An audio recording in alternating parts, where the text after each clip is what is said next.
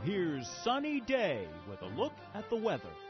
The latest extended forecast for the sun calls for unusually severe storms and intermittent torrents of charged particles heading for Earth.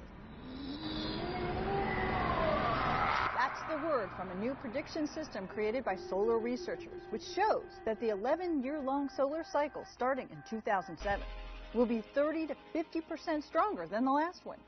Bad news, but a valuable early warning that gusts of solar particles may fry communication satellites, pose radiation hazards for astronauts, and raise the likelihood of power grid failures and blackouts with effects similar to this one in 2003. Have a nice day!